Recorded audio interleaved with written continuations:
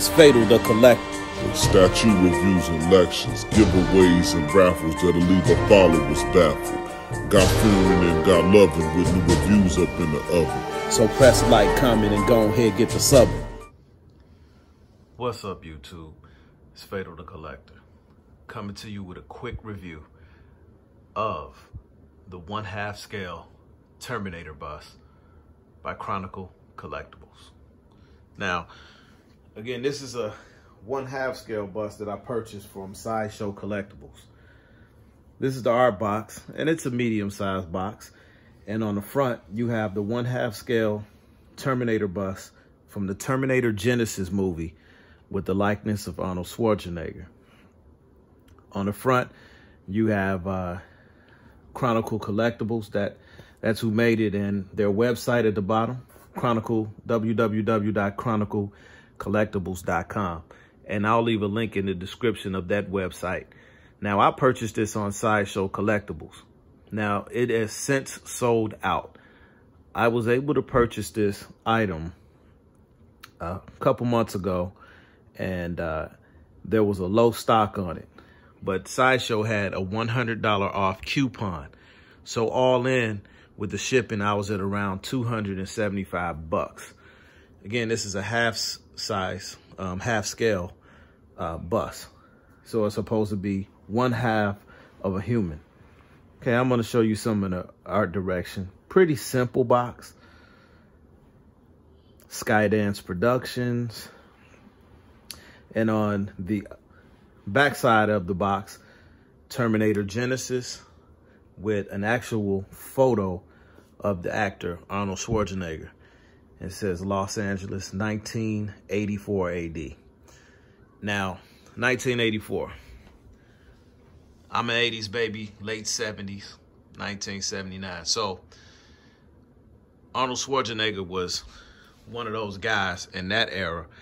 He was like the Rock of that era, the Dwayne Johnson. He, along with other actors like Rocky and Dolph Lundgren, and those were the guys that had all the action movies. Now, you know that Arnold was famous for movies like Total Recall, Predator, Terminator. Those were his signature films along with the Predator. Now, the Terminator was based off a book by a woman that they called the Oracle. So it has some of the ties to the Matrix. And if you go and read the book, you'll find out that the lady who kind of wrote the story that springboarded those movies ended up suing the movie companies and was paid handedly. So, but that has nothing to do with this statue. I just thought I'd put out that little goose egg or Easter egg. Yeah, that's what they call it, an Easter egg. But here we have the art box. And I think the box is simplistic. It gets the job done. All right, now, when you get this thing out of the box, you see two pieces. It's just the bust and the base. Now, the base has some decent weight to it. I would say it weighs anywhere from about 3 to 5 pounds. I'm not going to be weighing anything or measuring anything in this video. The link to Sideshow Collectibles will be in the description, and it'll give you everything you need as far as dimensions and weight goes. But I would say it's about 3 pounds at least. Now, if you look at this bust, this base, it has the labeling on the front. Now, in the collecting community, some collectors do not like the labeling. Personally, I do. Now, when I pull out the bust, you'll know right away who it is. Do I need it? No. Do I like it? Yes. Do I think it's necessary? I do. Because when people come over my house to look at my collectibles, they can see, oh, that's Terminator. My grandmother, who's 82, she'll figure it out. But if she just saw it, she'll be like, who is that there? But if she reads Terminator, she'll be like, oh, yeah, I remember that movie. So I think that, you know, for the novice collector, it helps them navigate who we're looking at. So I'm going to go ahead and you know, turn this bust around a little bit so we can get a good look at how it looks. So you saw the front, and if you look at the side, it's like a mechanical arm, kind of like the endoskeletons or ectoskeletons, ecto, the skeletons of the Terminators in the movie. So it's a nod to that, and it's painted pretty well. It's some decent paint apps on this thing. Now, this is done in polystone, but I think that the airbrushing that they did on this gives it a sense of realism, and it looks like metal, you know. I think they did a really good job with the paint apps on the base. So now let's get to the main event, the bus.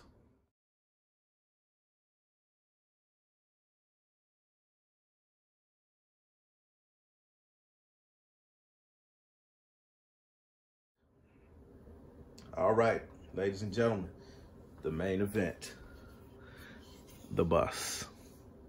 Now, this is the peg, the key for the peg, and the hole is at the top of the base. So it's only 2 pieces that comes in the box, and it slides right in just like that. And if you turn it around and look at the back, it rests against this mechanical arm here. So altogether, the weight is probably about 10 pounds. Again, the link will be in the description, but I'll give it about 10 pounds, base being about 3 to 5, and statue about 7. Okay, so let's look at it. Chronicle Collectibles is billing this as 1/2 scale. Now, I'm the owner of a lot of 1/3 scales. I don't think it's 1/3, but I don't quite think it's 1/2. I have 2 custom Spawn statues, well, bust, that are 1/2 scale, and I think they look slightly larger. Now, I'll have this on shelving pretty close to those, so in the future, when I do a room tour, I'll get a real estimate. But I'm a 5'8" man. I have average size hands, and when I palm that, it looks like the head of an infant child, not half of Arnold Schwarzenegger's head. And Arnold's a pretty big dude, and I don't think he has a small head. Now, he's not bigger than he builds himself. Arnold has never been 6'3". I don't even think 6'2". I've seen him stand next to Lou Ferrigno. I've stood next to Lou. Lou is about 6'4". I would say Arnold is a generous 6 feet, but he's still a pretty big guy. But I don't think this is 1/2 scale. More like 1 and 2.5. But let's get into the details, okay? This is a fully sculpted polyresin statue. Everything's sculpted. The hair, the body, the face, and the eyes are not glass, but they're painted, sculpted, and painted. But I think they did a good job. The wrinkling around the brow area and the forehead lines are done very greatly. The recessed cheeks, but the high cheekbone with the recessed around his mouth area, that is classic. Arnold Schwarzenegger, the chiseled jawline. This was a muscular dude. This dude had low body fat, high muscle. The chest area and the shoulders and clavicle and around his throat and Adam's apple area, they did a great job with the shading. I think that the tone of his skin, like that mild tan that Arnold Schwarzenegger has, it's right on. It's a California tan. This is the Governator. But this is a 1984 version of him when he was younger and lean, you know. But I think they did a good job. The hair is like a dark brown. Now, there's not any separation of colors in the hair, but all the patterns in the hair gives it a nice flow. Again, it's all sculpted. So I'm gonna go ahead and give this a turn. Most of everything that you want in this statue, in this bust, is right in the front. So we're gonna turn it to the side. And those ears are done real nice. The ear canals and all the folds and lines that will be in the ear, they did a good job around the lobe. Very good job. And they sculpted the hair all the way to the back of his neckline. But then you see, that's it, you got, that's all you have with the shoulders, and the rest is flat. But For the price point, I think, especially with the $100 that I got at Sideshow, all in at $275 with shipping, I think it was a good deal. This is sold out on Sideshow, and I'll put the link in the description to Sideshow so you can get all the real details on the measurements, and also ChronicleCollectibles.com. I'll put their website in the link, and I'll go and check and see if they still have this available. For the price of $250 plus shipping, if you can find this on eBay, I'd say it's a steal, especially for a beginning collector that wants to add some bust to their collection, or a collector with not much space, a big fan of the movie. Now, this is my first Terminator piece, and I've been looking to add some stuff to the collection. The full-scale bust, the one done by, I think it's Queen Studios, that's long sold out, and on the aftermarket, it's just way too expensive. That one was amazing, but I did not get in on that one because I wasn't collecting busts like that. But when I saw this one, I said, you know what, this would be a good piece to start my Terminator collection. Now, what could I think they had done better? Maybe a slight bit better coloring around the lips to give it a little bit more separation. It's not like Arnold had pink lips. I would just say a little bit more separation there. I think it's a little bleeding on the forehead with the paint, but not too bad, not too bad. The shading is done amazing around his chest, shoulders, and all of that. I think that's done well. I think the eyes are done pretty well. If you can get close in there, you can see the pinks in his eyes. I think they did some good painting in there with that. And the eyebrows, I mean, these statues and busts that are coming out now, they're using hand-punched hair. So this is all sculpted. And I think, you know, they even got the eyelashes painted on here. So overall, I think it's really, really good. And if you look, even the nostrils, they're pretty deep. So it gives it a more sense of realism.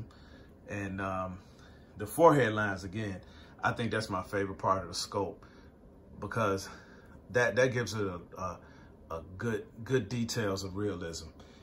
That he has this serious, mean look on his face, and I think they capture that, because he was mean,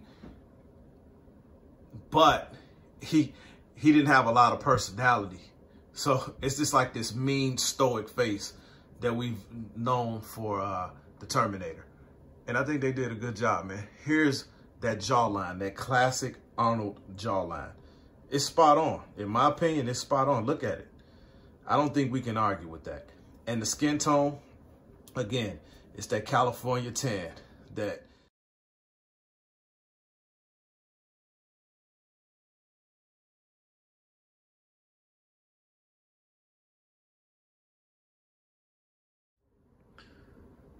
nice California tan that the Governator is known for. But again, I think the paint job is done nicely. I think the skin tone is done really well. I don't have many gripes with this. I'd say if I was to give it a score, it's about a 4.5 out of 5. I think that it could have been slightly larger, if we're gonna call it a half scale, slightly larger. But as far as the paint job goes, I think it's done pretty evenly. Maybe they could have did a little bit more highlighting in the lip area to give it a little better separation. But for a polystone statue and the way that they're sculpted and the way that they're painted, I think this was done overall really nicely. Again, I'll be leaving a link in the description to Sideshow's page, and I'll leave a link in the description to ChronicleCollectibles.com. And if I can find anything on eBay, I'll put a link in the description to that as well. If you can get this for around 250 bucks plus shipping, it's what I paid for it. I think you're getting a good deal. Again, this has been the one half-scale Terminator bust by Chronicle Collectibles. Let me know what you think of this in the comment section. Again, this has been Fatal the Collector. Like, comment, and subscribe. And don't forget to hit the bell notification. Peace. Just like, comment, and subscribe to Fatal the Collector.